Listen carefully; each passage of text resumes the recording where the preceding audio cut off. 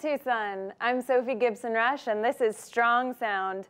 I'm here to talk with you about local music and what it's good for. At any given time, there are a handful of Tucson bands with great potential. To me, potential means a lot more than musical talent.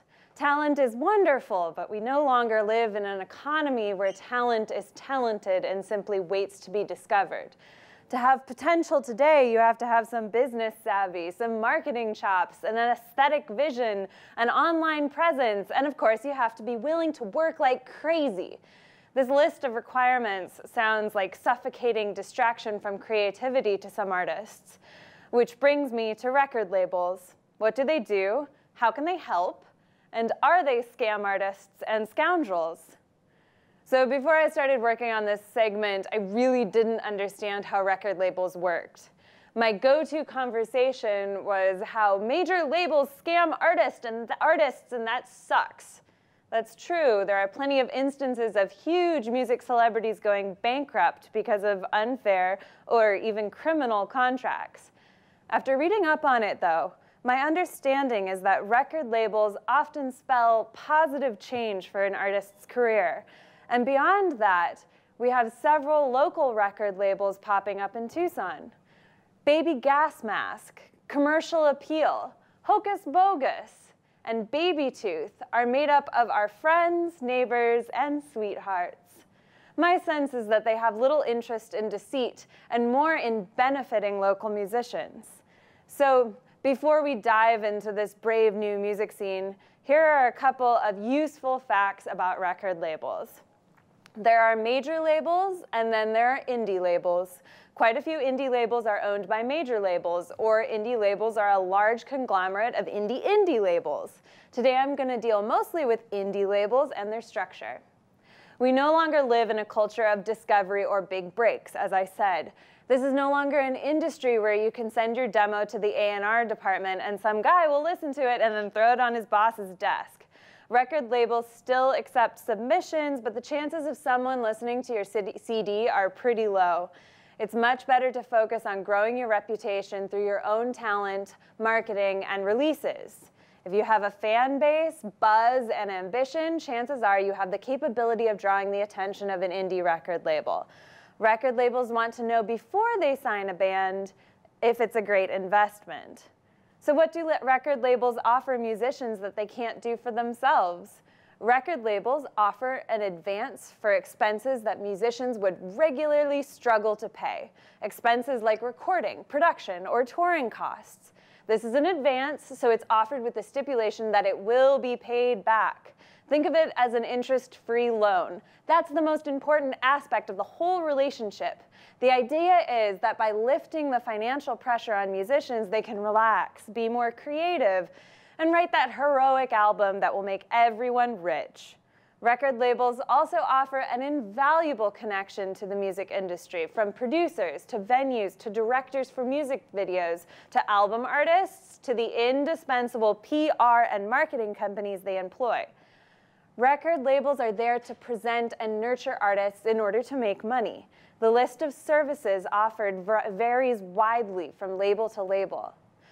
Contracts are where it comes down to brass tacks. This is a legally binding agreement between artist and label. Every contract will be different, but essentially, signing with a label will provide you with monetary advances, that interest-free loan I mentioned, to be paid back in full. Commonly, it's paid back through placement, album sales, or merchandise. The majority of the time, a label will own your masters. They work to get placement for the song on TV, film, advertisements, the World Wide Web, whatever. For many indie labels and artists, this is where there's real money-making potential.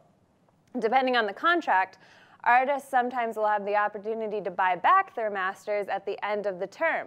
This is what Jack White did with the White Stripes, and he got them before the prices skyrocketed. Smarty pants. It's good to look for protection for artists in the contract too. Spending caps on the record label are great if you don't want to end up paying back the $10,000 they spent on PR. Similarly, watch out for giant advances. All advances are against the future earning of the band. Read carefully is all I'm saying, and please do your research. It's a strange relationship between an artist and a label, but in the end, they want the same thing, to make the artist wildly successful. Most of the time, this relationship works out great for all. When they don't, well, Neil Young, who incidentally loved his label, said it best. Artists have a choice of what they can do. Artists who want to go at it alone should just do that. All right, on to the calendar for this weekend. Tonight is the 191 Tool Open House. This venue was recently acquired by the Rialto Theater, and it hits that sweet spot between booking famous touring bands and giving local bands a great stage to develop. Katie Haverly, Joe Novelli, and Gabriel Sullivan will perform tonight. Don't miss the KXCI jukebox along the eastern wall. KXCI put 100 hand-picked CDs into this gorgeous machine. Pop in a quarter and enjoy some of them. Anyone out there remember Scrappies, by the way? Also tonight, the not local but awesome Juilliard String Quartet, presented by Arizona Friends of Chamber Music, comes to the Leo Rich Theater. This is one of the top 3 string quartets in the country, and they're playing Beethoven, Mendelssohn, and a contemporary composer called Davidovsky. I also just learned this afternoon that this concert is sold out, so classical music lives! Thursday night, Hey Bucko plays at Tap and Bottle. The trio always makes the night better with their instrumental Western charisma. Grab a beer and you got the whole kit and caboodle right there. Bluegrass Babes, Run Boy Run play at the Rialto on Friday. This is a crew of masters. Every single person in this band is an expert at their instrument, and it's riveting to see them live because they're so detailed and tight. They're enjoying a well-deserved international success, which puts them at a place in their career where they pretty much professionally tour all the time. So welcome home for a bit, you guys. While you're there, pick up their album, I Would Fly, which came out in September. Sunday is La Fiesta de Guadalupe at De Grazia Gallery. The festival celebrates Mexico's patron saint with performances by weirdly talented mariachi and folklorico kids, Domingo de Graci's Spanish guitar band, a Yaqui deer dance ceremony, and Las Posadas procession by Carrillo Magnet School students. I'm in. It sounds like a wonderful way to celebrate our strange border cultural hybrid. Tucson, it's always a pleasure. Email me, gibsonrushmusic@gmail.com, if you want me to consider including events or topics in this segment. For now, I'm off, but feel free to stick around and relish in some Run Boy Run. 1, 2,